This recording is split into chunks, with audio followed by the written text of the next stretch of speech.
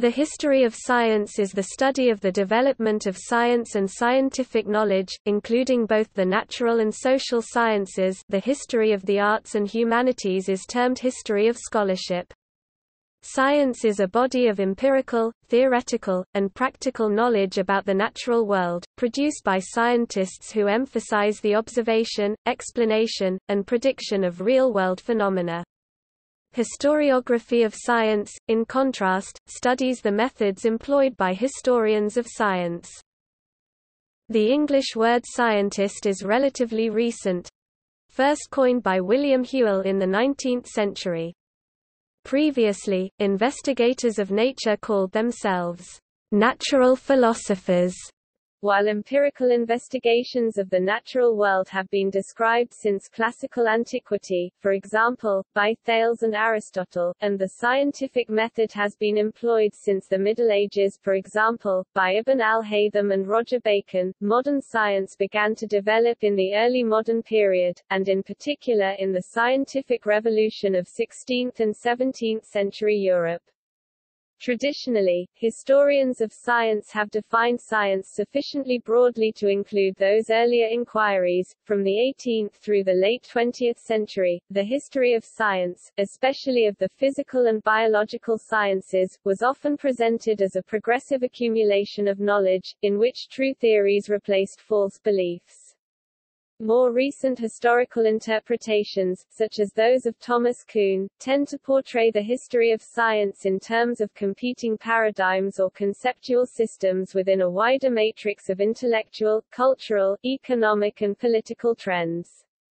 These interpretations, however, have met with opposition, for they also portray the history of science as an incoherent system of incommensurable paradigms, not leading to any actual scientific progress but only to the illusion that it has occurred.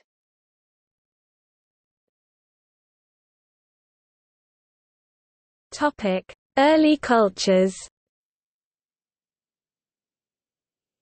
In prehistoric times, knowledge and technique were passed from generation to generation in an oral tradition. For example, the domestication of maize for agriculture has been dated to about 9,000 years ago in southern Mexico, before the development of writing systems. Similarly, archaeological evidence indicates the development of astronomical knowledge in preliterate societies. The development of writing enabled knowledge to be stored and communicated across generations with much greater fidelity.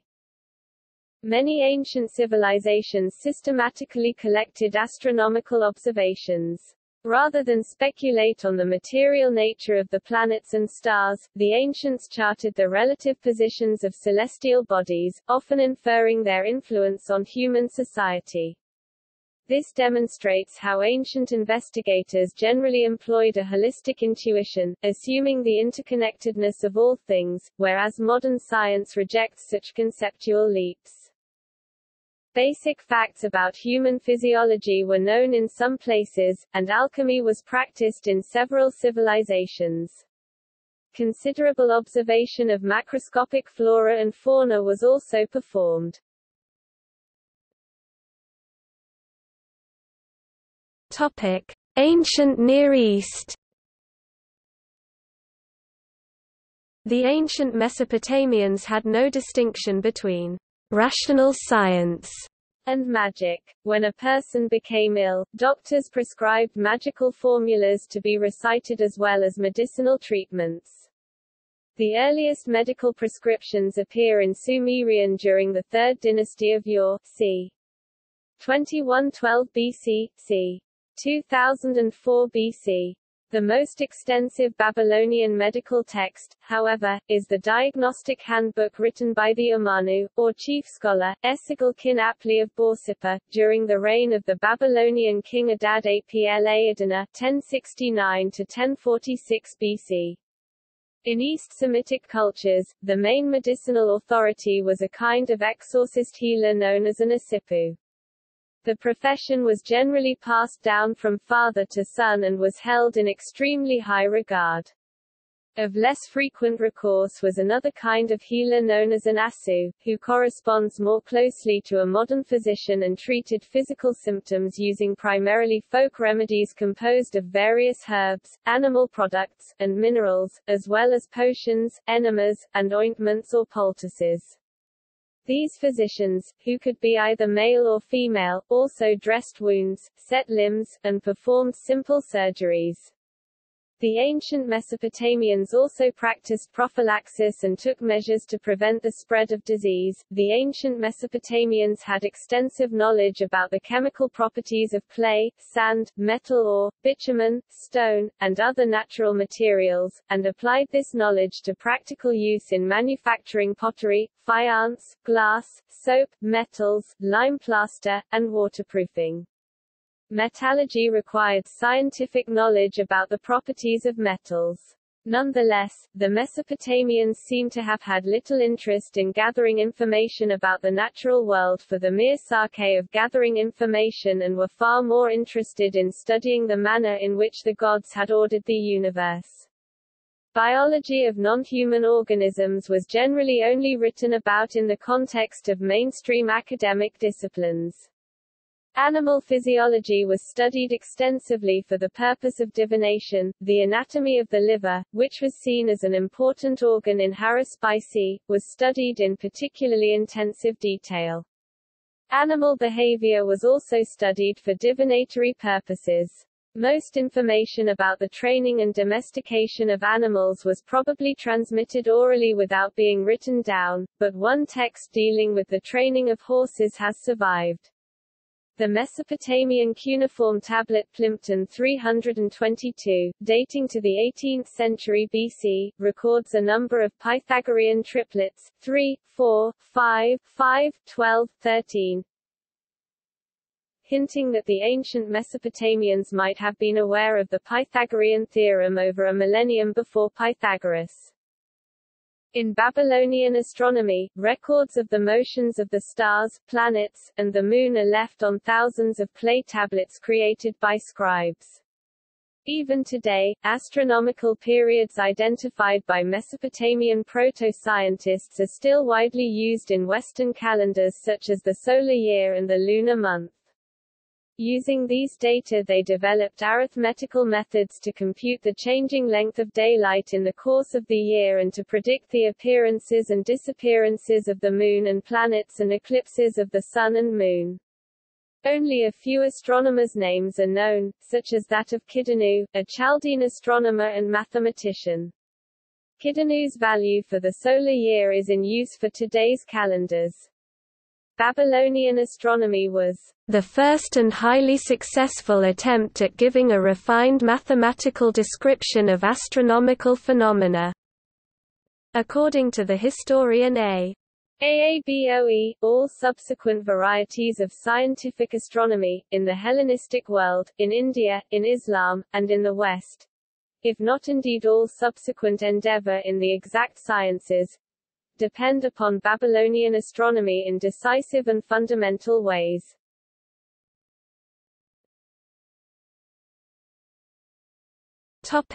Egypt. Ancient Egypt made significant advances in astronomy, mathematics and medicine. Their development of geometry was a necessary outgrowth of surveying to preserve the layout and ownership of farmland, which was flooded annually by the Nile River. The 3, 4, 5 right triangle and other rules of geometry were used to build rectilinear structures, and the post and lintel architecture of Egypt. Egypt was also a center of alchemy research for much of the Mediterranean. The Edwin Smith Papyrus is one of the first medical documents still extant, and perhaps the earliest document that attempts to describe and analyze the brain. It might be seen as the very beginnings of modern neuroscience. However, while Egyptian medicine had some effective practices, it was often ineffective and sometimes harmful. Medical historians believe that ancient Egyptian pharmacology, for example, was largely ineffective. Nevertheless, it applied the following components to the treatment of disease: examination, diagnosis, treatment, and prognosis, which display strong parallels to the basic empirical method of science and, according to G.E.R. Lloyd, played a significant role in the development of this methodology. The Ebers Papyrus, c. 1550 BC, also contains evidence of traditional empiricism.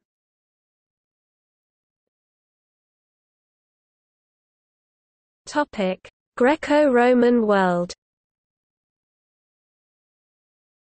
In classical antiquity, the inquiry into the workings of the universe took place both in investigations aimed at such practical goals as establishing a reliable calendar or determining how to cure a variety of illnesses, and in those abstract investigations known as natural philosophy. The ancient people who are considered the first scientists may have thought of themselves as natural philosophers, as practitioners of a skilled profession, for example, physicians, or as followers of a religious tradition, for example, temple healers. The earliest Greek philosophers, known as the pre-Socratics, provided competing answers to the question found in the myths of their neighbors: how did the ordered cosmos in which we live come to be? The pre-Socratic philosopher Thales (640–546 BC), dubbed the "father of science," was the first to postulate non-supernatural explanations for natural phenomena. For example, that land floats on water and that earthquakes are caused by the agitation of the water upon which the land floats, rather than the god Poseidon. Thales' student Pythagoras of Samos founded the Pythagorean school, which investigated mathematics for its own sake, and was the first to postulate that the Earth is spherical in shape. Leucippus 5th century BC introduced atomism, the theory that all matter is made of indivisible, imperishable units called atoms. This was greatly expanded on by his pupil Democritus and later Epicurus. Subsequently, Plato and Aristotle produced the first systematic discussions of natural philosophy, which did much to shape later investigations of nature. Their development of deductive reasoning was of particular importance and usefulness to later scientific inquiry. Plato founded the Platonic Academy in 387 BC, whose motto was, "Let none unversed in geometry enter here," and turned out many notable philosophers. Plato's student Aristotle introduced empiricism and the notion that universal truths can be arrived at via observation and induction, thereby laying the foundations of the scientific method. Aristotle also produced many biological writings that were empirical in nature, focusing on biological causation and the diversity of life. He made countless observations of nature, especially the habits and attributes of plants and animals on Lesbos, classified more than 540 animal species, and dissected at least 50. Aristotle's writings profoundly influenced subsequent Islamic and European scholarship, though they were eventually superseded in the scientific revolution. The important legacy of this period included substantial advances in factual knowledge, especially in anatomy, zoology, botany, mineralogy, geography, mathematics and astronomy, an awareness of the importance of certain scientific problems, especially those related to the problem of change and its causes, and a recognition of the methodological importance of applying mathematics to natural phenomena and of undertaking empirical research. In the Hellenistic age, scholars frequently employed the principles developed in earlier Greek thought, the application of mathematics and deliberate empirical research, in their scientific investigations. Thus, clear unbroken lines of influence led from ancient Greek and Hellenistic philosophers, to medieval Muslim philosophers and scientists, to the European Renaissance and Enlightenment, to the secular sciences of the modern day. Neither reason nor inquiry began with the ancient Greeks, but the Socratic method did, along with the idea of forms, great advances in geometry, logic, and the natural sciences. According to Benjamin Farrington, former professor of classics at Swansea University, Men were weighing for thousands of years before Archimedes worked out the laws of equilibrium. They must have had practical and intuitional knowledge of the principles involved. What Archimedes did was to sort out the theoretical implications of this practical knowledge and present the resulting body of knowledge as a logically coherent system. And again, with astonishment we find ourselves on the threshold of modern science. Nor should it be supposed that by some trick of translation the extracts have been given an air of modernity. Far from it. The vocabulary of these writings and their style are the source from which our own vocabulary and style have been derived. The astronomer Aristarchus of Samos was the first known person to propose a heliocentric model of the Solar System, while the geographer Eratosthenes accurately calculated the circumference of the Earth. Hipparchus c. 190 c. 120 BC produced the first systematic star catalogue. The level of achievement in Hellenistic astronomy and engineering is impressively shown by the Antikythera mechanism 150 to 100 BC, an analog computer for calculating the position of planets. Technological artifacts of similar complexity did not reappear until the 14th century, when mechanical astronomical clocks appeared in Europe. In medicine, Hippocrates c. 460 BC, c. 370 BC and his followers were the first to describe many diseases and medical conditions and developed the Hippocratic Oath for physicians, still relevant and in use today. Herophilos 335 to 280 BC was the first to base his conclusions on dissection of the human body and to describe the nervous system. Galen 129 c. 200 AD performed many audacious operations, including brain and eye surgeries, that were not tried again for almost 2 millennia. In Hellenistic Egypt, the mathematician Euclid laid down the foundations of mathematical rigor and introduced the concepts of definition, axiom, theorem and proof still in use today in his Elements, considered the most influential textbook ever written. Archimedes, considered one of the greatest mathematicians of all time, is credited with using the method of exhaustion to calculate the area under the arc of a parabola with the summation of an infinite series, and gave a remarkably accurate approximation of pi. He is also known in physics for laying the foundations of hydrostatics, statics, and the explanation of the principle of the lever. Theophrastus wrote some of the earliest descriptions of plants and animals, establishing the first taxonomy and looking at minerals in terms of their properties such as hardness. Pliny the Elder produced what is one of the largest encyclopedias of the natural world in 77 AD, and must be regarded as the rightful successor to Theophrastus. For example, he accurately describes the octahedral shape of the diamond, and proceeds to mention that diamond dust is used by engravers to cut and polish other gems owing to its great hardness.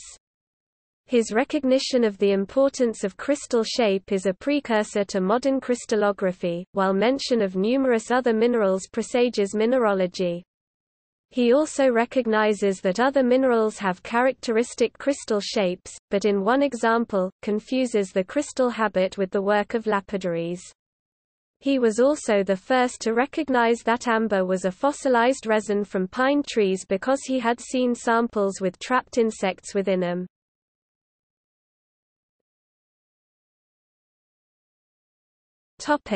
India. Mathematics. The earliest traces of mathematical knowledge in the Indian subcontinent appear with the Indus Valley Civilization c. 4th millennium BC–c. 3rd millennium BC. The people of this civilization made bricks whose dimensions were in the proportion 4:2:1, considered favorable for the stability of a brick structure. They also tried to standardize measurement of length to a high degree of accuracy. They designed a ruler, the Mohenjo-Daro ruler, whose unit of length, approximately 1.32 inches or 3.4 centimeters, was divided into 10 equal parts.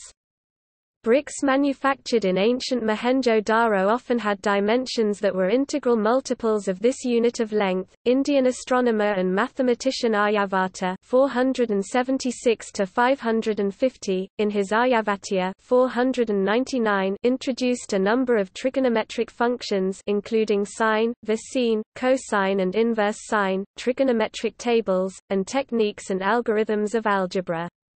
In 628 AD, Brahmagupta suggested that gravity was a force of attraction. He also lucidly explained the use of zero as both a placeholder and a decimal digit, along with the Hindu-Arabic numeral system now used universally throughout the world. Arabic translations of the two astronomers' texts were soon available in the Islamic world, introducing what would become Arabic numerals to the Islamic world by the 9th century. During the 14th–16th centuries, the Kerala school of astronomy and mathematics made significant advances in astronomy and especially mathematics, including fields such as trigonometry and analysis. In particular, Madhava of Sangamagrama is considered the founder of mathematical analysis. Astronomy, the first textual mention of astronomical concepts, comes from the Vedas, religious literature of India. According to Sama 2008, one finds in the Rigveda intelligent speculations about the genesis of the universe from non-existence, the configuration of the universe, the spherical self-supporting Earth, and the year of 360 days divided into 12 equal parts of 30 days each with a periodical intercalary month. The first 12 chapters of the Siddhanta Shiromani, written by Bhaskara in the 12th century, cover topics such as, mean longitudes of the planets, true longitudes of the planets, the three problems of diurnal rotation, syzygies, lunar eclipses, solar eclipses, latitudes of the planets, risings and settings, the moon's crescent, conjunctions of the planets with each other, conjunctions of the planets with the fixed stars, and the patis of the sun and moon. The 13 chapters of the second part cover the nature of the sphere, as well as significant astronomical and trigonometric calculations based on it. Nilakantha Somayaji's astronomical treatise The Tantrasangraha, similar in nature to the Tychonic system proposed by Tycho Brahe, had been the most accurate astronomical model until the time of Johannes Kepler in the 17th century. Linguistics, some of the earliest linguistic activities can be found in Iron Age India, 1st millennium BC, with the analysis of Sanskrit for the purpose of the correct recitation and interpretation of Vedic texts. The most notable grammarian of Sanskrit was Panini, c. 520 to 460 BC, whose grammar formulates close to 4,000 rules which together form a compact generative grammar of Sanskrit. Inherent in his analytic approach are the concepts of the phoneme, the morpheme and the root. Medicine, findings from Neolithic graveyards in what is now Pakistan show evidence of proto-dentistry among an early farming culture. Ayurveda is a system of traditional medicine that originated in ancient India before 2500 BC, and is now practiced as a form of alternative medicine in other parts of the world. Its most famous text is the Susruta Savitra of Susruta, which is notable for describing procedures on various forms of surgery, including rhinoplasty, the repair of torn ear lobes, perineal lithotomy, cataract surgery, and several other excisions and other surgical procedures. Metallurgy, the woods, crucible and stainless steels were invented in India, and were widely exported in classic Mediterranean world. It was known from Pliny the Elder as ferrum indicum. Indian wood steel was held in high regard in Roman Empire, was often considered to be the best. After in Middle Age it was imported in Syria to produce with special techniques the Damascus steel by the year 1000. The Hindus excel in the manufacture of iron, and in the preparations of those ingredients along with which it is fused to obtain that kind of soft iron which is usually styled Indian steel Hindia. They also have workshops wherein are forged the most famous sabres in the world. Henry Yule quoted the 12th century Arab Edrazi,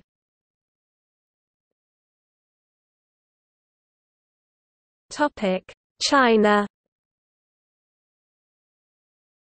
Mathematics. From the earliest, the Chinese used a positional decimal system on counting boards in order to calculate.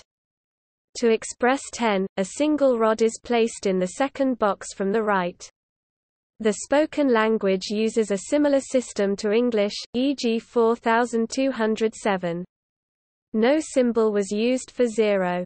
By the 1st century BC, negative numbers and decimal fractions were in use, and the 9 chapters on the mathematical art included methods for extracting higher-order roots by Horner's method and solving linear equations and by Pythagoras' theorem.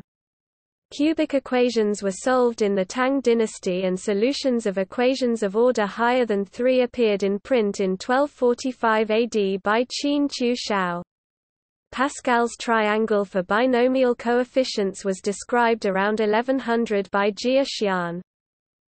Although the first attempts at an axiomatization of geometry appear in the Mohist canon in 330 BC, Lu Hui developed algebraic methods in geometry in the 3rd century AD and also calculated pi to 5 significant figures. In 480, Zhu Chongzhi improved this by discovering the ratio 355 113 display style tfrac 355 113, which remained the most accurate value for 1200 years. Astronomy. Astronomical observations from China constitute the longest continuous sequence from any civilization and include records of sunspots, 112 records from 364 BC, supernovas 1054, lunar and solar eclipses. By the 12th century, they could reasonably accurately make predictions of eclipses, but the knowledge of this was lost during the Ming dynasty, so that the Jesuit Matteo Ricci gained much favor in 1601 by his predictions. By 635, Chinese astronomers had observed that the tails of comets always point away from the Sun. From antiquity, the Chinese used an equatorial system for describing the skies, and a star map from 940 was drawn using a cylindrical Mercator projection. The use of an armillary sphere is recorded from the 4th century BC and a sphere permanently mounted in equatorial axis from 52 BC. In 125 AD, Zhang Heng used water power to rotate the sphere in real time. This included rings for the meridian and ecliptic. By 1270 they had incorporated the principles of the Arab Torquetum. Seismology. To better prepare for calamities, Zhang Heng invented a seismometer in 132 CE which provided instant alert to authorities in the capital Luoyang that an earthquake had occurred in a location indicated by a specific cardinal or ordinal direction. Although no tremors could be felt in the capital when Zhang told the court that an earthquake had just occurred in the northwest, a message came soon afterwards that an earthquake had indeed struck 400 kilometers (248 miles) to 500 kilometers (310 miles) northwest of Luoyang, in what is now modern Gansu. Zhang called his device the instrument for measuring the seasonal winds and the movements of the earth, Hu Feng Didong Yi Hao Feng Didong Yi, so named because he and others thought that earthquakes were most likely caused by the enormous compression of trapped air. See Zhang's seismometer for further details. There are many notable contributors to the field of Chinese science throughout the ages. One of the best examples would be Shen Kuo (1031–1095), a polymath scientist and statesman who was the first to describe the magnetic needle compass used for navigation, discovered the concept of true north, improved the design of the astronomical gnomon, armillary sphere, sight tube, and clepsydra, and described the use of dry docks to repair boats. After observing the natural process of the inundation of silt and the find of marine fossils in the Taihang Mountains, hundreds of miles from the Pacific Ocean, Shen Kuo devised a theory of land formation, or geomorphology. He also adopted a theory of gradual climate change in regions over time, after observing petrified bamboo found underground at Yan'an, Shaanxi Province. If not for Shen Kuo's writing, the architectural works of Yu Hao would be little known, along with the inventor of movable type printing, Bai Sheng 990-1051. Shen's contemporary Su Song (1020–1101) was also a brilliant polymath, an astronomer who created a celestial atlas of star maps, wrote a pharmaceutical treatise with related subjects of botany, zoology, mineralogy, and metallurgy, and had erected a large astronomical clock tower in Kaifeng City in 1088. To operate the crowning armillary sphere, his clock tower featured an escapement mechanism and the world's oldest known use of an endless power transmitting chain drive. The Jesuit China missions of the 16th and 17th centuries learned to appreciate the scientific achievements of this ancient culture and made them known in Europe. Through the correspondence, European scientists first learned about the Chinese science and culture. Western academic thought on the history of Chinese technology and science was galvanized by the work of Joseph Needham and the Needham Research Institute. Among the technological accomplishments of China were, according to the British scholar Needham, early seismological detectors Zhangheng in the 2nd century, the water-powered celestial globe Zhangheng, matches, the independent invention of the decimal system, dry docks, sliding calipers, the double-action piston pump, cast iron, the blast furnace, the iron plow, the multi-tube seed drill, the wheelbarrow, the suspension bridge, the winnowing machine, the rotary fan, the parachute, natural gas as fuel, the raised relief map, the propeller, the crossbow, and a solid-fuel rocket, the multi-stage rocket, the horse collar, along with contributions in logic, astronomy, medicine, and other fields. However, cultural factors prevented these Chinese achievements from developing into what we might call modern science. According to Needham, it may have been the religious and philosophical framework of Chinese intellectuals which made them unable to accept the ideas of laws of nature. It was not that there was no order in nature for the Chinese, but rather that it was not an order ordained by a rational personal being, and hence there was no conviction that rational personal beings would be able to spell out in their lesser earthly languages the divine code of laws which he had decreed aforetime. The Taoists, indeed, would have scorned such an idea as being too naive for the subtlety and complexity of the universe as they intuited it.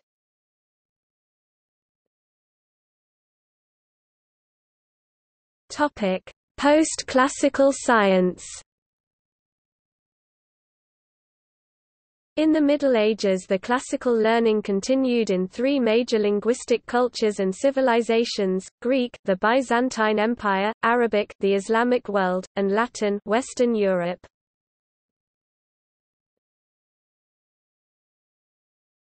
Topic: Byzantine Empire. Because of the collapse of the Western Roman Empire, the intellectual level in the western part of Europe declined in the 400s.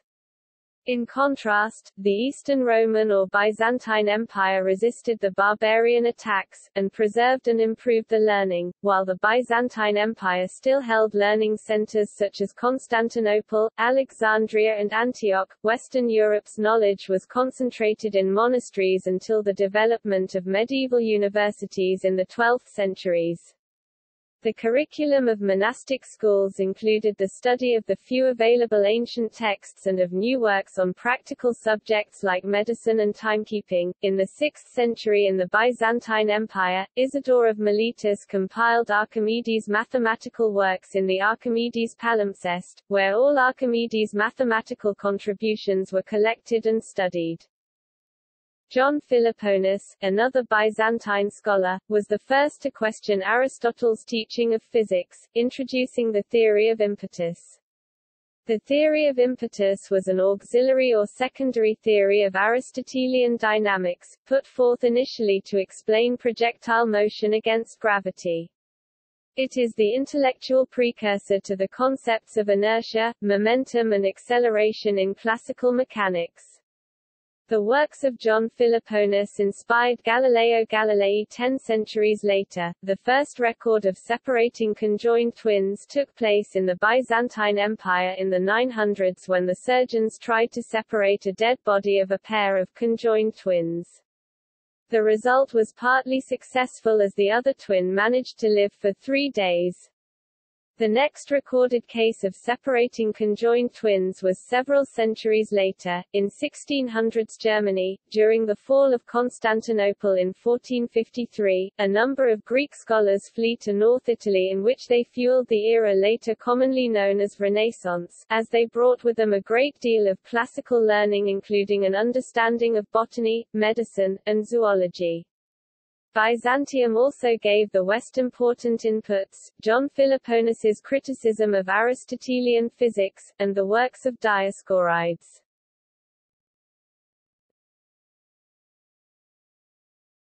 Topic: Islamic world. In the Middle East, Greek philosophy was able to find some support under the newly created Arab Empire. With the spread of Islam in the 7th and 8th centuries, a period of Muslim scholarship, known as the Islamic Golden Age, lasted until the 13th century. This scholarship was aided by several factors. The use of a single language, Arabic, allowed communication without need of a translator. Access to Greek texts from the Byzantine Empire, along with Indian sources of learning, provided Muslim scholars a knowledge base to build upon. Scientific method began developing in the Muslim world, where significant progress in methodology was made, beginning with the experiments of Ibn al-Haytham on optics from c. 1000, in his Book of Optics. The most important development of the scientific method was the use of experiments to distinguish between competing scientific theories set within a generally empirical orientation, which began among Muslim scientists. Ibn al-Haytham is also regarded as the father of optics, especially for his empirical proof of the intromission theory of light. Some have also described Ibn al-Haytham as the first scientist for his development of the modern scientific method. In mathematics, the mathematician Muhammad ibn Musa al-Khwarizmi c. 780 to 850 gave his name to the concept of the algorithm, while the term algebra is derived from al-Jabr, the beginning of the title of one of his publications. What is now known as Arabic numerals originally came from India, but Muslim mathematicians made several key refinements to the number system, such as the introduction of decimal point notation. In astronomy, al-Battani c. 858 to 929 improved the measurements of Hipparchus, preserved in the translation of Ptolemy's He Megal Syntaxis, the great treatise, translated as Almagest. Al-Battani also improved the precision of the measurement of the precession of the Earth's axis. The corrections made to the geocentric model by al-Battani, Ibn al-Haytham, Averroes and the Moraga astronomers such as Nasir al-Din al-Tusi, Mu'ayyaduddin Urdi and Ibn al-Shatir are similar to Copernican heliocentric model. Heliocentric theories may have also been discussed by several other Muslim astronomers such as Ja'far ibn Muhammad Abu Mazhar al-Balkhi, Abu Rayyan Biruni, Abu Sa'id al-Sijzi, Qutb al-Din al-Shirazi, and Najm al-Din al-Kazwini al-Katibi. Muslim chemists and alchemists played an important role in the foundation of modern chemistry. Scholars such as Will Durant and Fielding H. Garrison considered Muslim chemists to be the founders of chemistry. In particular, Jabir ibn Hayyan c. 721 to 815 is considered by many to be the father of chemistry. The works of Arabic scientists influenced Roger Bacon, who introduced the empirical method to Europe, strongly influenced by his reading of Persian writers, and later Isaac Newton. The scholar al-Razi contributed to chemistry and medicine. Ibn Sina Avicenna, c. 980-1037 is regarded as the most influential philosopher of Islam. He pioneered the science of experimental medicine and was the first physician to conduct clinical trials. His two most notable works in medicine are the Kitab al-Shif, Book of Healing, and the Canon of Medicine, both of which were used as standard medicinal texts in both the Muslim world and in Europe well into the 17th century. Amongst his many contributions are the discovery of the contagious nature of infectious diseases, and the introduction of clinical pharmacology. Scientists from the Islamic world include al-Farabi, polymath, Abu al-Qasim al-Zahrawi, pioneer of surgery, Abu Rayyan al-Biruni, pioneer of Indology, Geodesy and Anthropology, Nazir al-Din al-Tusi, polymath, and Ibn Khaldun, forerunner of social sciences such as demography, cultural history, historiography, philosophy of history and sociology, among many others. Islamic science began its decline in the 12th or 13th century, before the Renaissance in Europe, and due in part to the 11th–13th century Mongol conquests, during which libraries, observatories, hospitals and universities were destroyed. The end of the Islamic Golden Age is marked by the destruction of the intellectual center of Baghdad, the capital of the Abbasid Caliphate in 1258.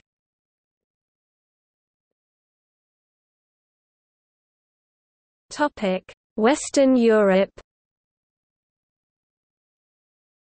By the 11th century, most of Europe had become Christian, stronger monarchies emerged, borders were restored, technological developments and agricultural innovations were made, increasing the food supply and population. Classical Greek texts were translated from Arabic and Greek into Latin, stimulating scientific discussion in Western Europe. An intellectual revitalization of Western Europe started with the birth of medieval universities in the 12th century. Contact with the Byzantine Empire, and with the Islamic world during the Reconquista and the Crusades, allowed Latin Europe access to scientific Greek and Arabic texts, including the works of Aristotle, Ptolemy, Isidore of Miletus, John Philoponus, Jabir ibn Hayyan, al-Khwarizmi, Alhazen, Avicenna, and Averroes. European scholars had access to the translation programs of Raymond of Toledo, who sponsored the 12th-century Toledo School of Translators from Arabic to Latin. Later translators like Michael Scotus would learn Arabic in order to study these texts directly. The European universities aided materially in the translation and propagation of these texts and started a new infrastructure which was needed for scientific communities. In fact, European university put many works about the natural world and the study of nature at the center of its curriculum, with the result that the medieval university laid far greater emphasis on science than does its modern counterpart and descendant. In classical antiquity, Greek and Roman taboos had meant that dissection was usually banned, but in the Middle Ages medical teachers and students at Bologna began to open human bodies, and Mondino de Luzzi c. 1275–1326 produced the Rst known anatomy textbook based on human dissection. As a result of the Pax Mongolica, Europeans, such as Marco Polo, began to venture further and further east. This led to the increased awareness of Indian and even Chinese culture and civilization within the European tradition. Technological advances were also made, such as the early flight of Aylmer of Malmesbury, who had studied mathematics in 11th-century England, and the metallurgical achievements of the Cistercian blast furnace at Laskill. At the beginning of the 13th century, there were reasonably accurate Latin translations of the main works of almost all the intellectually crucial ancient authors, allowing a sound transfer of scientific ideas via both the universities and the monasteries. By then, the natural philosophy in these texts began to be extended by scholastics such as Robert Grosseteste, Roger Bacon, Albertus Magnus and Duns Scotus. Precursors of the modern scientific method, influenced by earlier contributions of the Islamic world, can be seen already in Grosseteste's emphasis on mathematics as a way to understand nature, and in the empirical approach admired by Bacon, particularly in his Opus Majus.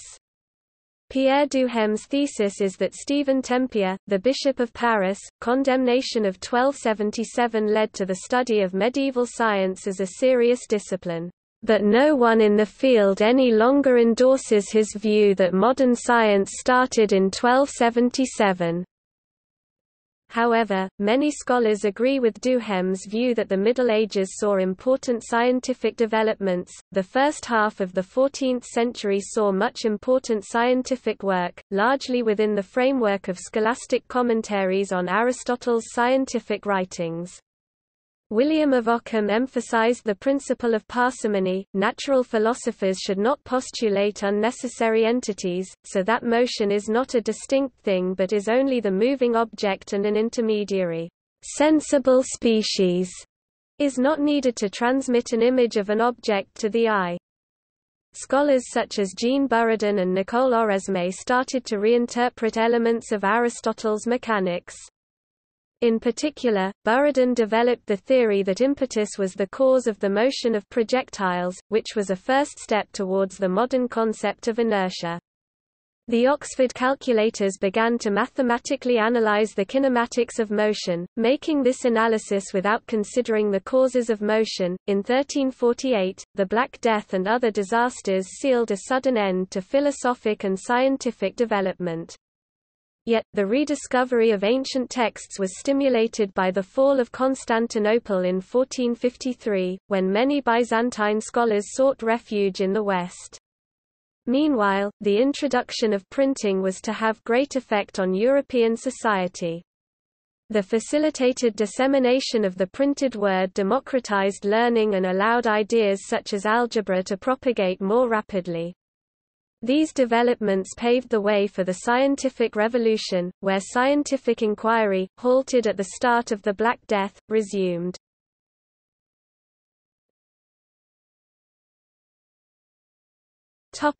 Impact of science in Europe. The renewal of learning in Europe began with 12th-century scholasticism. The Northern Renaissance showed a decisive shift in focus from Aristotelian natural philosophy to chemistry and the biological sciences, botany, anatomy, and medicine. Thus modern science in Europe was resumed in a period of great upheaval, the Protestant Reformation and Catholic Counter-Reformation, the discovery of the Americas by Christopher Columbus, the fall of Constantinople, but also the rediscovery of Aristotle during the scholastic period presaged large social and political changes. Thus, a suitable environment was created in which it became possible to question scientific doctrine, in much the same way that Martin Luther and John Calvin questioned religious doctrine. The works of Ptolemy, Astronomy, and Galen, Medicine, were found not always to match everyday observations. Work by Vesalius on human cadavers found problems with the Galenic view of anatomy. The willingness to question previously held truths and search for new answers resulted in a period of major scientific advancements, now known as the Scientific Revolution.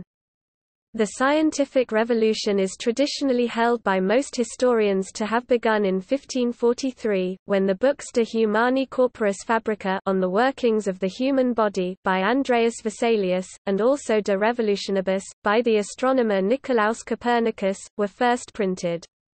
The thesis of Copernicus' book was that the Earth moved around the Sun. The period culminated with the publication of the Philosophiae Naturalis Principia Mathematica in 1687 by Isaac Newton, representative of the unprecedented growth of scientific publications throughout Europe. Other significant scientific advances were made during this time by Galileo Galilei, Edmund Halley, Robert Hooke, Christian Huygens, Tycho Brahe, Johannes Kepler, Gottfried Leibniz, and Blaise Pascal.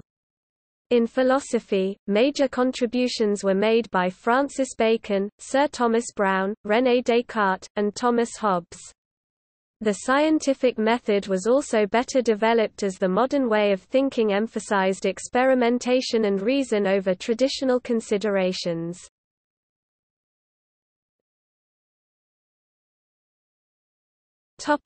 Age of Enlightenment. The Age of Enlightenment was a European affair. The 17th century brought decisive steps towards modern science, which accelerated during the 18th century. Directly based on the works of Newton, Descartes, Pascal and Leibniz, the way was now clear to the development of modern mathematics, physics and technology. By the generation of Benjamin Franklin (1706–1790), Leonhard Euler (1707–1783), Mikhail Lomonosov (1711–1765), and Jean Le Rond d'Alembert (1717–1783). Denis Diderot's Encyclopédie, published between 1751 and 1772, brought this new understanding to a wider audience. The impact of this process was not limited to science and technology, but affected philosophy, Immanuel Kant, David Hume, religion, the increasingly significant impact of science upon religion, and society and politics in general, Adam Smith, Voltaire. The early modern period is seen as a flowering of the European Renaissance, in what is often known as the Scientific Revolution, viewed as a foundation of modern science.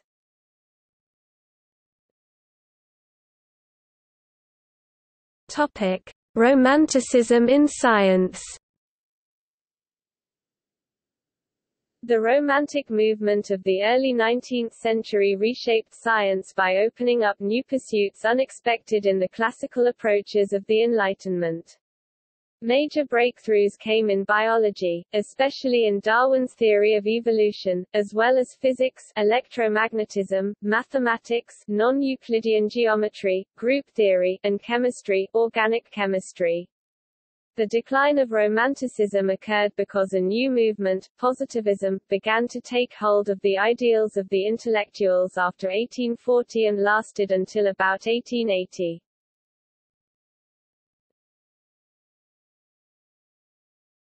Topic: Modern science.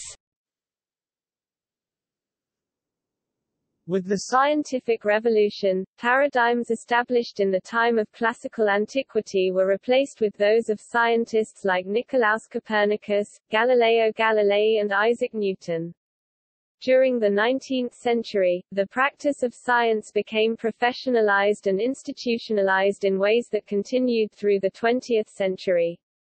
As the role of scientific knowledge grew in society, it became incorporated with many aspects of the functioning of nation-states.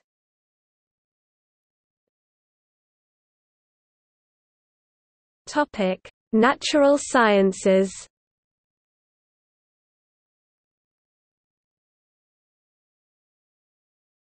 Topic: Physics. The scientific revolution is a convenient boundary between ancient thought and classical physics.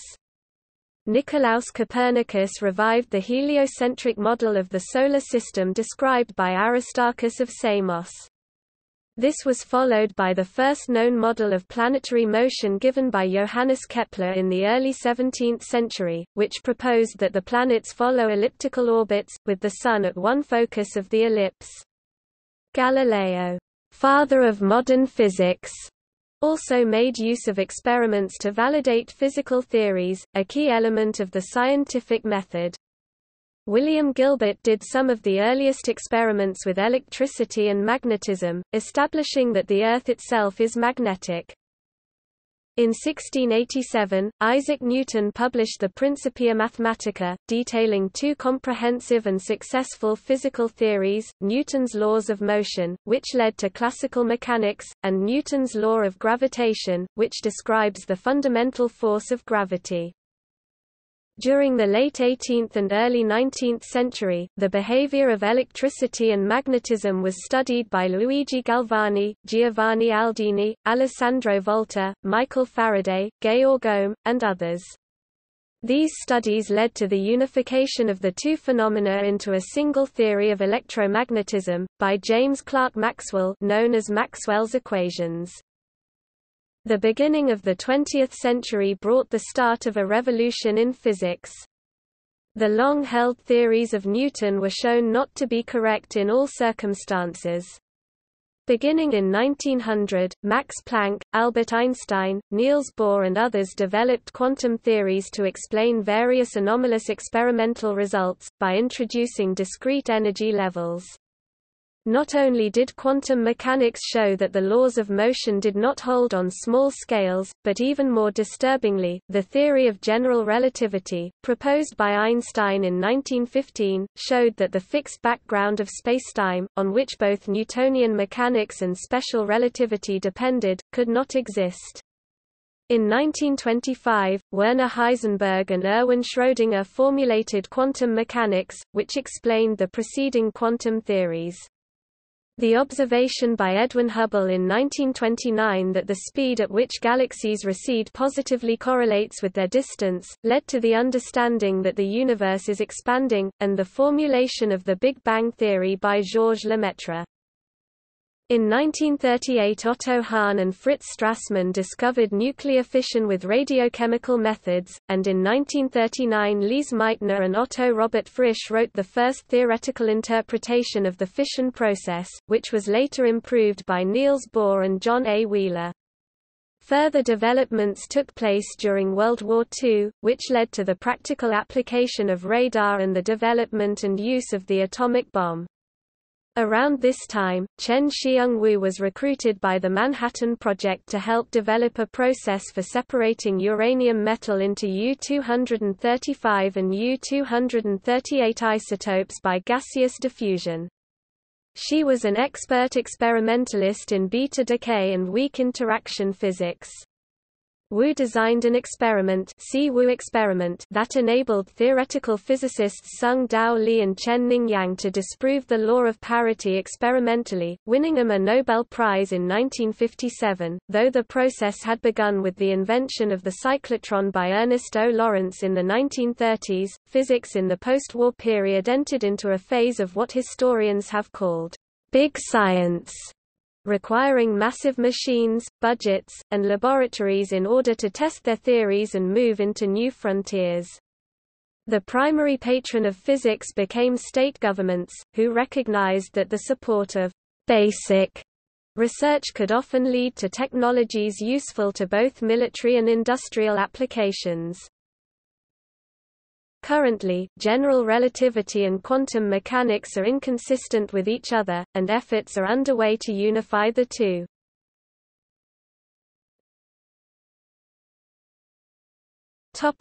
Chemistry.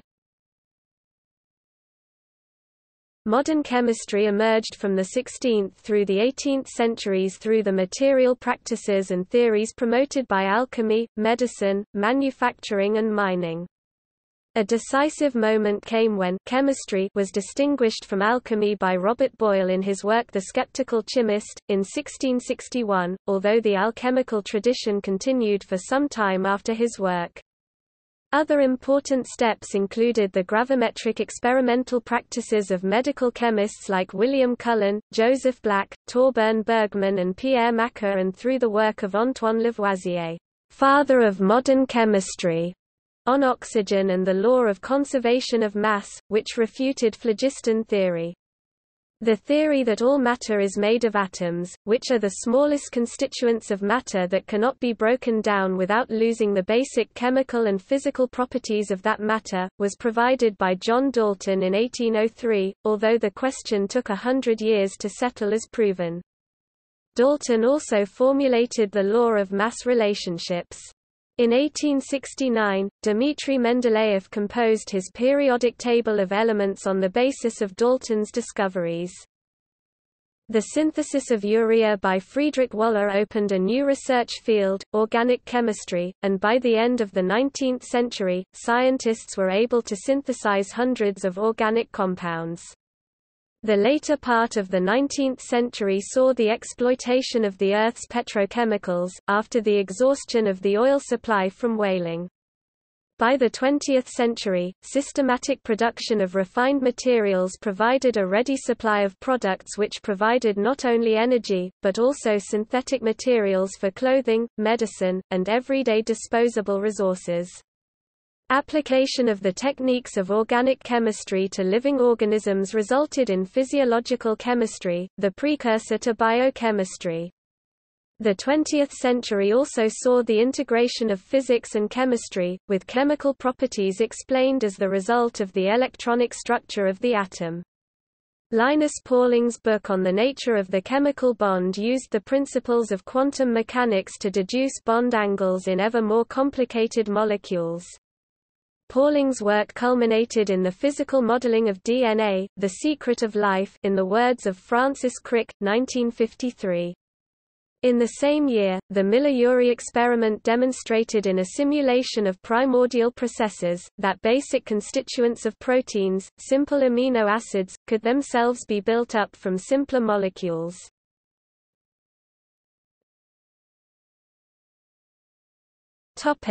Geology. Geology existed as a cloud of isolated, disconnected ideas about rocks, minerals, and landforms long before it became a coherent science. Theophrastus's work on rocks, perilithon, remained authoritative for millennia. Its interpretation of fossils was not overturned until after the scientific revolution. Chinese polymath Shen Kuo (1031–1095) first formulated hypotheses for the process of land formation. Based on his observation of fossils in a geological stratum in a mountain hundreds of miles from the ocean, he deduced that the land was formed by erosion of the mountains and by deposition of silt. Geology did not undergo systematic restructuring during the scientific revolution, but individual theorists made important contributions. Robert Hooke, for example, formulated a theory of earthquakes, and Nicholas Steno developed the theory of superposition and argued that fossils were the remains of once living creatures. Beginning with Thomas Burnet's sacred theory of the Earth in 1681, natural philosophers began to explore the idea that the Earth had changed over time. Burnet and his contemporaries interpreted Earth's past in terms of events described in the Bible, but their work laid the intellectual foundations for secular interpretations of Earth history. Modern geology, like modern chemistry, gradually evolved during the 18th and early 19th centuries. Benoit de Maillet and the Comte de Buffon saw the Earth as much older than the 6,000 years envisioned by biblical scholars. Jean-Étienne Guettard and Nicolas Desmarest hiked central France and recorded their observations on some of the first geological maps. Aided by chemical experimentation, naturalists such as Scotland's John Walker, Sweden's Torbjörn Bergman, and Germany's Abraham Werner created comprehensive classification systems for rocks and minerals—a collective achievement that transformed geology into a cutting-edge field by the end of the 18th century. These early geologists also proposed a generalized interpretations of Earth history that led James Hutton, Georges Cuvier and Alexandre Brongniart, following in the steps of Steno, to argue that layers of rock could be dated by the fossils they contained, a principle first applied to the geology of the Paris Basin. The use of index fossils became a powerful tool for making geological maps, because it allowed geologists to correlate the rocks in one locality with those of similar age in other, distant localities.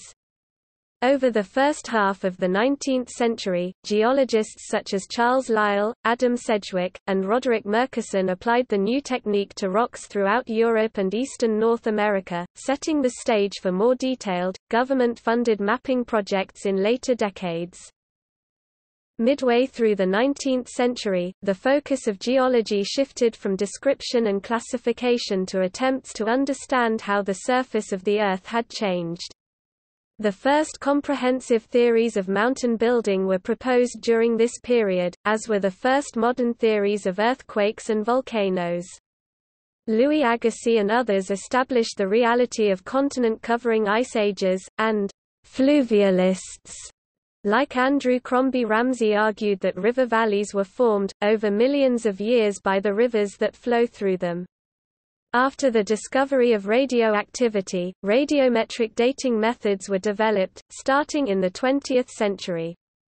Alfred Wegener's theory of continental drift was widely dismissed when he proposed it in the 1910s, but new data gathered in the 1950s and 1960s led to the theory of plate tectonics, which provided a plausible mechanism for it.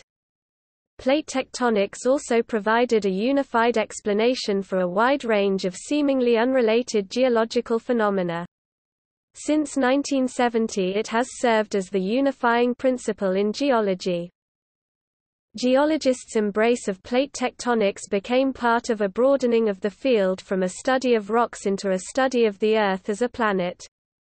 Other elements of this transformation include, geophysical studies of the interior of the Earth, the grouping of geology with meteorology and oceanography as one of the Earth sciences, and comparisons of Earth and the Solar System's other rocky planets.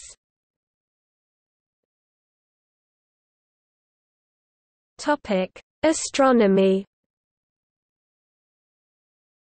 Aristarchus of Samos published work on how to determine the sizes and distances of the Sun and the Moon, and Eratosthenes used this work to figure the size of the Earth. Hipparchus later discovered the precession of the Earth. Advances in astronomy and in optical systems in the 19th century resulted in the first observation of an asteroid 1 Ceres in 1801, and the discovery of Neptune in 1846. In 1925, Cecilia Payne-Gaposchkin determined that stars were composed mostly of hydrogen and helium. She was dissuaded by astronomer Henry Norris Russell from publishing this finding in her Ph.D. thesis because of the widely held belief that stars had the same composition as the Earth. However, 4 years later, in 1929, Henry Norris Russell came to the same conclusion through different reasoning and the discovery was eventually accepted. George Gamow, Ralph Alpher, and Robert Herman had calculated that there should be evidence for a Big Bang in the background temperature of the universe. In 1964, Arno Penzias and Robert Wilson discovered a 3 Kelvin background hiss in their Bell Labs radio telescope, the Holm-Del-Horn antenna, which was evidence for this hypothesis, and formed the basis for a number of results that helped determine the age of the universe. Supernova SN 1987A was observed by astronomers on Earth both visually, and in a triumph for neutrino astronomy, by the solar neutrino detectors at Kamiokande. But the solar neutrino flux was a fraction of its theoretically expected value. This discrepancy forced a change in some values in the Standard Model for particle physics.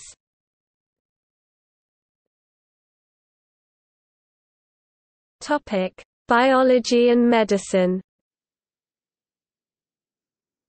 William Harvey published De Motu Cordis in 1628, which revealed his conclusions based on his extensive studies of vertebrate circulatory systems. He identified the central role of the heart, arteries, and veins in producing blood movement in a circuit, and failed to find any confirmation of Galen's pre-existing notions of heating and cooling functions. The history of early modern biology and medicine is often told through the search for the seat of the soul.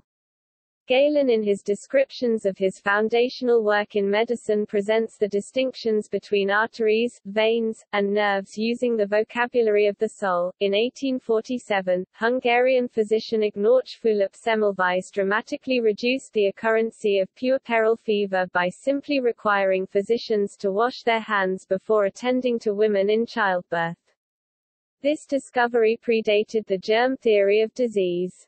However, Semmelweis' findings were not appreciated by his contemporaries and handwashing came into use only with discoveries by British surgeon Joseph Lister, who in 1865 proved the principles of antisepsis.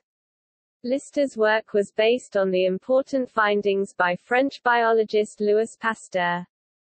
Pasteur was able to link microorganisms with disease, revolutionizing medicine. He also devised one of the most important methods in preventive medicine, when in 1880 he produced a vaccine against rabies. Pasteur invented the process of pasteurization, to help prevent the spread of disease through milk and other foods. Perhaps the most prominent, controversial and far-reaching theory in all of science has been the theory of evolution by natural selection put forward by the British naturalist Charles Darwin in his book On the Origin of Species in 1859. Darwin proposed that the features of all living things, including humans, were shaped by natural processes over long periods of time. The theory of evolution in its current form affects almost all areas of biology. Implications of evolution on fields outside of pure science have led to both opposition and support from different parts of society, and profoundly influenced the popular understanding of man's place in the universe. In the early 20th century, the study of heredity became a major investigation after the rediscovery in 1900 of the laws of inheritance developed by the Moravian monk Gregor Mendel in 1866. Mendel's laws provided the beginnings of the study of genetics, which became a major field of research for both scientific and industrial research. By 1953, James D. Watson, Francis Crick and Maurice Wilkins clarified the basic structure of DNA, the genetic material for expressing life in all its forms. In the late 20th century, the possibilities of genetic engineering became practical for the first time, and a massive international effort began in 1990 to map out an entire human genome, the Human Genome Project.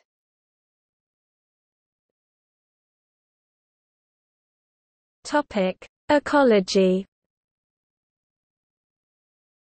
The discipline of ecology typically traces its origin to the synthesis of Darwinian evolution and Humboldtian biogeography, in the late 19th and early 20th centuries. Equally important in the rise of ecology, however, were microbiology and soil science, particularly the cycle of life concept, prominent in the work Louis Pasteur and Ferdinand Cohn. The word ecology was coined by Ernst Haeckel, whose particularly holistic view of nature in general and Darwin's theory in particular was important in the spread of ecological thinking. In the 1930s, Arthur Tansley and others began developing the field of ecosystem ecology, which combined experimental soil science with physiological concepts of energy and the techniques of field biology.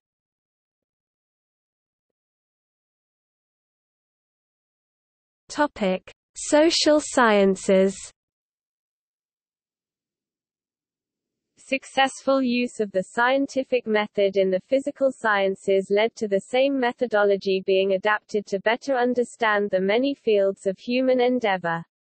From this effort, the social sciences have been developed. Topic: Political science. Political science is a late arrival in terms of social sciences. However, the discipline has a clear set of antecedents such as moral philosophy, political economy, history, and other fields concerned with normative determinations of what ought to be and with deducing the characteristics and functions of the ideal form of government. The roots of politics are in prehistory. In each historic period and in almost every geographic area, we can find someone studying politics and increasing political understanding. In Western culture, the study of politics is first found in ancient Greece. The antecedents of European politics trace their roots back even earlier than Plato and Aristotle, particularly in the works of Homer, Hesiod, Thucydides, Xenophon, and Euripides. Later, Plato analyzed political systems, abstracted their analysis from more literary and history-oriented studies and applied an approach we would understand as closer to philosophy. Similarly, Aristotle built upon Plato's analysis to include historical empirical evidence in his analysis. An ancient Indian treatise on statecraft, economic policy and military strategy by Kautilya and Vishnugupta, who are traditionally identified with Chanakya c. 350 to 283 BCE. In this treatise, the behaviors and relationships of the people, the king, the state, the government superintendents, courtiers, enemies, invaders, and corporations are analyzed and documented. Roger Bersher describes the Arthasastra as a book of political realism, a book analyzing how the political world does work and not very often stating how it ought to work, a book that frequently discloses to a king what calculating and sometimes brutal measures he must carry out to preserve the state and the common good. During the rule of Rome, famous historians such as Polybius, Livy and Plutarch documented the rise of the Roman Republic, and the organization and histories of other nations, while statesmen like Julius Caesar, Cicero and others provided us with examples of the politics of the Republic and Rome's empire and wars. The study of politics during this age was oriented toward understanding history, understanding methods of governing, and describing the operation of governments. With the fall of the Western Roman Empire, there arose a more diffuse arena for political studies. The rise of monotheism and, particularly for the Western tradition, Christianity, brought to light a new space for politics and political action. During the Middle Ages, the study of politics was widespread in the churches and courts. Works such as Augustine of Hippo's The City of God synthesized current philosophies and political traditions with those of Christianity, redefining the borders between what was religious and what was political. Most of the political questions surrounding the relationship between church and state were clarified and contested in this period. In the Middle East and later other Islamic areas, works such as the Rubaiyat of Omar Khayyam and Epic of Kings by Ferdowsi provided evidence of political analysis, while the Islamic Aristotelians such as Avicenna and later Maimonides and Averroes, continued Aristotle's tradition of analysis and empiricism, writing commentaries on Aristotle's works. During the Italian Renaissance, Niccolò Machiavelli established the emphasis of modern political science on direct empirical observation of political institutions and actors. Later, the expansion of the scientific paradigm during the Enlightenment further pushed the study of politics beyond normative determinations. In particular, the study of statistics, to study the subjects of the state, has been applied to polling and voting. In the 20th century, the study of ideology, behavioralism and international relations led to a multitude of pol-sci subdisciplines including rational choice theory, voting theory, game theory, also used in economics, psephology, political geography, geopolitics, political psychology, political sociology, political economy, policy analysis, public administration, comparative political analysis and peace studies, conflict analysis.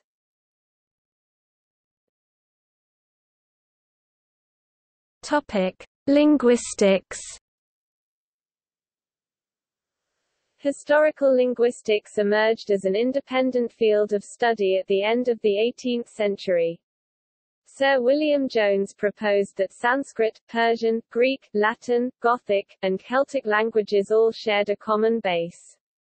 After Jones, an effort to catalogue all languages of the world was made throughout the 19th century and into the 20th century.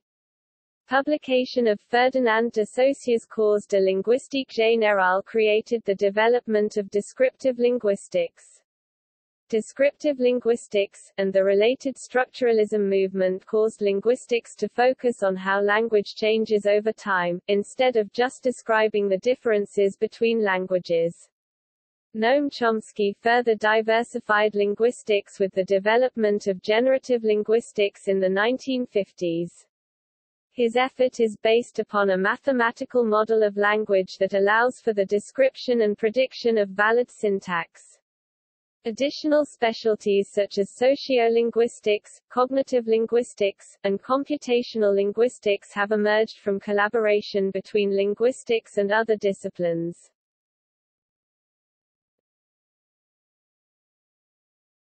Topic: Economics. The basis for classical economics forms Adam Smith's An Inquiry into the Nature and Causes of the Wealth of Nations, published in 1776. Smith criticized mercantilism, advocating a system of free trade with division of labor. He postulated an invisible hand that regulated economic systems made up of actors guided only by self-interest. Karl Marx developed an alternative economic theory, called Marxian economics. Marxian economics is based on the labor theory of value and assumes the value of good to be based on the amount of labor required to produce it. Under this assumption, capitalism was based on employers not paying the full value of workers' labor to create profit. The Austrian school responded to Marxian economics by viewing entrepreneurship as driving force of economic development. This replaced the labor theory of value by a system of supply and demand. In the 1920s, John Maynard Keynes prompted a division between microeconomics and macroeconomics. Under Keynesian economics, macroeconomic trends can overwhelm economic choices made by individuals. Governments should promote aggregate demand for goods as a means to encourage economic expansion. Following World War II, Milton Friedman created the concept of monetarism. Monetarism focuses on using the supply and demand of money as a method for controlling economic activity. In the 1970s, monetarism has adapted into supply-side economics, which advocates reducing taxes as a means to increase the amount of money available for economic expansion. Other modern schools of economic thought are New Classical Economics and New Keynesian Economics. New Classical Economics was developed in the 1970s, emphasizing solid microeconomics as the basis for macroeconomic growth. New Keynesian economics was created partially in response to New Classical Economics, and deals with how inefficiencies in the market create a need for control by a central bank or government. The above, "history of economics", reflects modern economic textbooks, and this means that the last stage of a science is represented as the culmination of its history. Kuhn, 1962. The "invisible hand" mentioned in a lost page in the middle of a chapter in the middle of the Wealth of Nations, 1776, advances as Smith's central message. It is played down that this invisible hand acts only frequently, and that it is no part of the individual's intentions, because competition leads to lower prices by imitating his invention. That this invisible hand prefers the support of domestic to foreign industry is cleansed, often without indication that part of the citation is truncated. The opening passage of the Wealth containing Smith's message is never mentioned as it cannot be integrated into modern theory. Wealth depends on the division of labor, which changes with market volume, and on the proportion of productive to unproductive labor.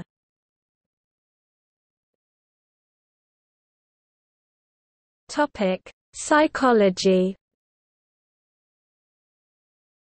The end of the 19th century marks the start of psychology as a scientific enterprise.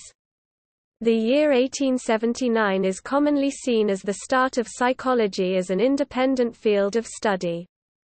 In that year, Wilhelm Wundt founded the first laboratory dedicated exclusively to psychological research in Leipzig. Other important early contributors to the field include Hermann Ebbinghaus, a pioneer in memory studies, Ivan Pavlov, who discovered classical conditioning, William James, and Sigmund Freud. Freud's influence has been enormous, though more as cultural icon than a force in scientific psychology. The 20th century saw a rejection of Freud's theories as being too unscientific, and a reaction against Edward Titchener's atomistic approach of the mind. This led to the formulation of behaviorism by John B. Watson, which was popularized by B.F. Skinner. Behaviorism proposed epistemologically limiting psychological study to overt behavior, since that could be reliably measured. Scientific knowledge of the mind was considered too metaphysical, hence impossible to achieve. The final decades of the 20th century have seen the rise of a new interdisciplinary approach to studying human psychology, known collectively as cognitive science. Cognitive science again considers the mind as a subject for investigation, using the tools of psychology, linguistics, computer science, philosophy, and neurobiology. New methods of visualizing the activity of the brain, such as PET scans and CAT scans, began to exert their influence as well, leading some researchers to investigate the mind by investigating the brain, rather than cognition. These new forms of investigation assume that a wide understanding of the human mind is possible, and that such an understanding may be applied to other research domains, such as artificial intelligence.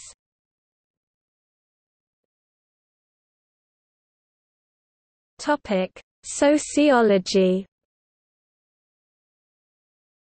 Ibn Khaldun can be regarded as the earliest scientific systematic sociologist. The modern sociology emerged in the early 19th century as the academic response to the modernization of the world.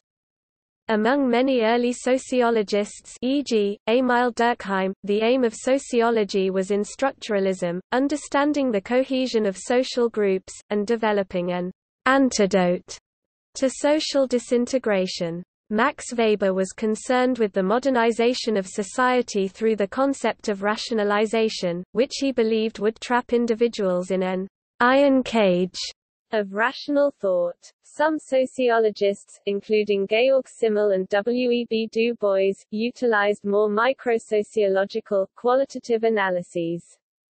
This micro-level approach played an important role in American sociology, with the theories of George Herbert Mead and his student Herbert Blumer resulting in the creation of the symbolic interactionism approach to sociology. In particular, Just-Auguste Comte, illustrated with his work the transition from a theological to a metaphysical stage and, from this, to a positive stage. Comte took care of the classification of the sciences as well as a transit of humanity towards a situation of progress attributable to a re-examination of nature according to the affirmation of sociality, as the basis of the scientifically interpreted society. American sociology in the 1940s and 1950s was dominated largely by Talcott Parsons, who argued that aspects of society that promoted structural integration were therefore functional. This structural functionalism approach was questioned in the 1960s, when sociologists came to see this approach as merely a justification for inequalities present in the status quo. In reaction, conflict theory was developed, which was based in part on the philosophies of Karl Marx. Conflict theorists saw society as an arena in which different groups compete for control over resources. Symbolic interactionism also came to be regarded as central to sociological thinking. Irving Goffman saw social interactions as a stage performance, with individuals preparing backstage and attempting to control their audience through impression management. While these theories are currently prominent in sociological thought, other approaches exist, including feminist theory, post-structuralism, rational choice theory, and postmodernism.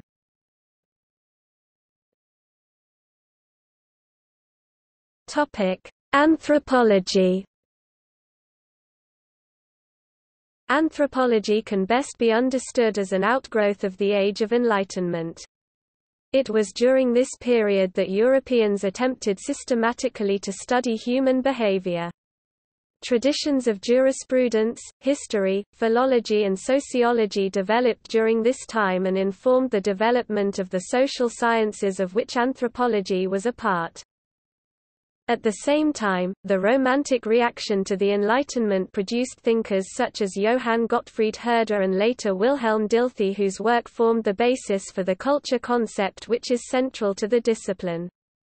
Traditionally, much of the history of the subject was based on colonial encounters between Western Europe and the rest of the world, and much of 18th and 19th century anthropology is now classed as scientific racism.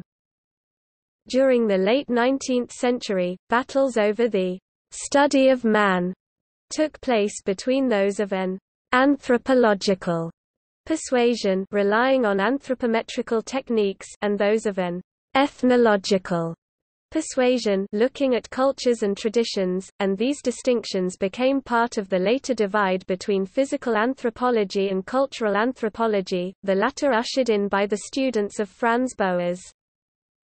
In the mid-20th century, much of the methodologies of earlier anthropological and ethnographical study were re-evaluated with an eye towards research ethics, while at the same time the scope of investigation has broadened far beyond the traditional study of primitive cultures. Scientific practice itself is often an arena of anthropological study. The emergence of paleoanthropology, a scientific discipline which draws on the methodologies of paleontology, physical anthropology and ethology, among other disciplines, and increasing in scope and momentum from the mid-20th century, continues to yield further insights into human origins, evolution, genetic and cultural heritage, and perspectives on the contemporary human predicament as well.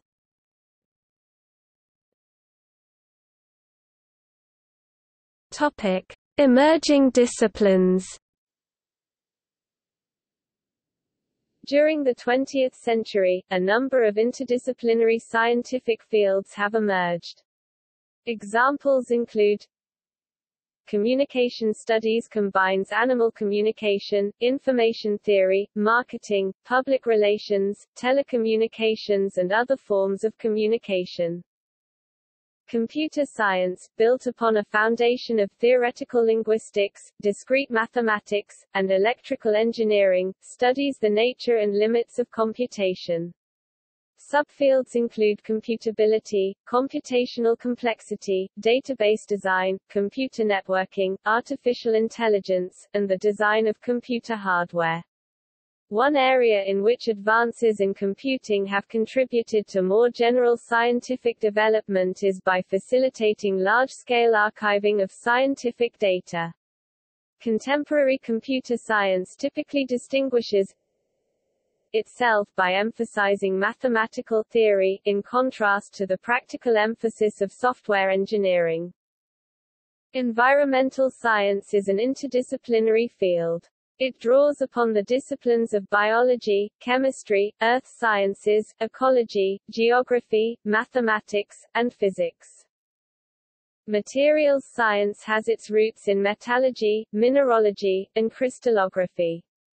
It combines chemistry, physics, and several engineering disciplines. The field studies metals, ceramics, glass, plastics, semiconductors, and composite materials. Neuroscience is a multidisciplinary branch of science that combines physiology, neuroanatomy, molecular biology, developmental biology, cytology, mathematical modeling and psychology to understand the fundamental and emergent properties of neurons, glia, nervous systems and neural circuits.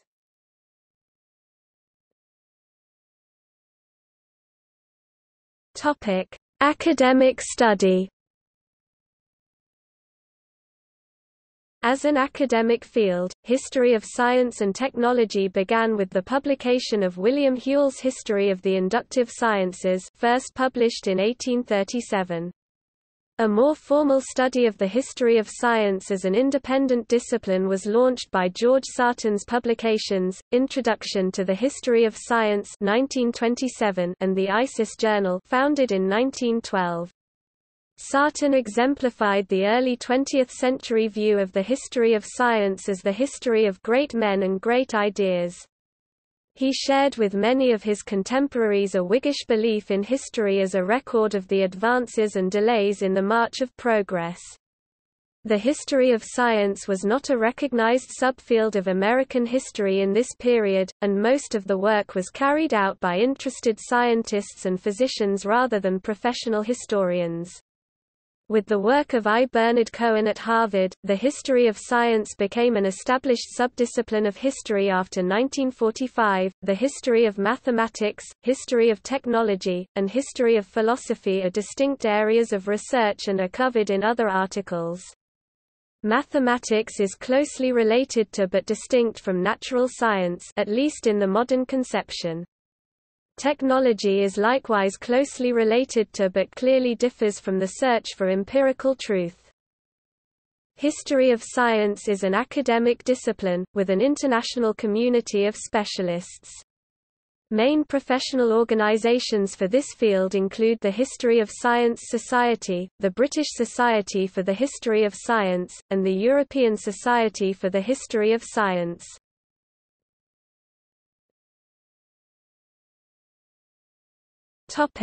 Theories and sociology of the history of science. Much of the study of the history of science has been devoted to answering questions about what science is, how it functions, and whether it exhibits large-scale patterns and trends. The sociology of science in particular has focused on the ways in which scientists work, looking closely at the ways in which they produce and construct scientific knowledge. Since the 1960s, a common trend in science studies, the study of the sociology and history of science, has been to emphasize the human component of scientific knowledge, and to de-emphasize the view that scientific data are self-evident, value-free, and context-free. The field of science and technology studies, an area that overlaps and often informs historical studies of science, focuses on the social context of science in both contemporary and historical periods. Humboldtian science refers to the early 19th-century approach of combining scientific fieldwork with the Age of Romanticism sensitivity, ethics and aesthetic ideals. It helped to install natural history as a separate field, gave base for ecology, and was based on the role model of scientist, naturalist and explorer Alexander von Humboldt. The later 19th-century positivism asserted that all authentic knowledge allows verification and that all authentic knowledge assumes that the only valid knowledge is scientific. A major subject of concern and controversy in the philosophy of science has been the nature of theory change in science. Karl Popper argued that scientific knowledge is progressive and cumulative, Thomas Kuhn, that scientific knowledge moves through paradigm shifts and is not necessarily progressive, and Paul Feyerabend, that scientific knowledge is not cumulative or progressive and that there can be no demarcation in terms of method between science and any other form of investigation. The mid-20th century saw a series of studies relying to the role of science in a social context, starting from Thomas Kuhn's The Structure of Scientific Revolutions in 1962. It opened the study of science to new disciplines by suggesting that the evolution of science was in part sociologically determined and that positivism did not explain the actual interactions and strategies of the human participants in science. As Thomas Kuhn put it, the history of science may be seen in more nuanced terms, such as that of competing paradigms or conceptual systems in a wider matrix that includes intellectual, cultural, economic and political themes outside of science. Partly by selection and partly by distortion, the scientists of earlier ages are implicitly presented as having worked upon the same set of fixed problems and in accordance with the same set of fixed canons that the most recent revolution in scientific theory and method made seem scientific. Further studies, e.g. Jerome Raver's 1971 Scientific Knowledge and Its Social Problems, referred to the role of the scientific community, as a social construct, in accepting or rejecting objective scientific knowledge. The science wars of the 1990s were about the influence of especially French philosophers, which denied the objectivity of science in general or seemed to do so. They described as well differences between the idealized model of a pure science and the actual scientific practice, while scientism, a revival of the positivism approach, saw in precise measurement and rigorous calculation the basis for finally settling enduring metaphysical and moral controversies. However, more recently some of the leading critical theorists have recognized that their postmodern deconstructions have at times been counterproductive, and are providing intellectual ammunition for reactionary interests. Bruno Latour noted that dangerous extremists are using the very same argument of social construction to destroy hard-won evidence that could save our lives. Was I wrong to participate in the invention of this field known as science studies? Is it enough to say that we did not really mean what we meant?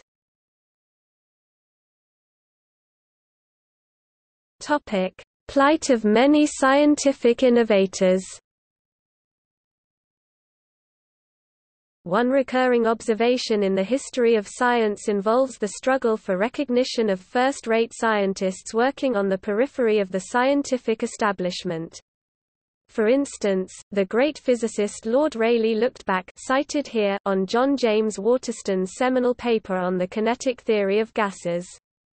The history of the neglect of Waterston's path-breaking article, Rayleigh felt, suggests that a young author who believes himself capable of great things would usually do well to secure favorable recognition of the scientific world, before embarking upon higher flights. William Harvey's experiences led him to an even more pessimistic view. But what remains to be said about the quantity and source of the blood which thus passes, is of so novel and unheard of character that I not only fear injury to myself from the envy of a few, but I tremble lest I have mankind at large for my enemies, so much doth wanton custom, that become as another nature, and doctrine once sown and that hath struck deep root, and respect for antiquity, influence all men. In more general terms, Robert K. Merton remarks that the history of science abounds in instances of basic papers having been written by comparatively unknown scientists, only to be rejected or neglected for years. See also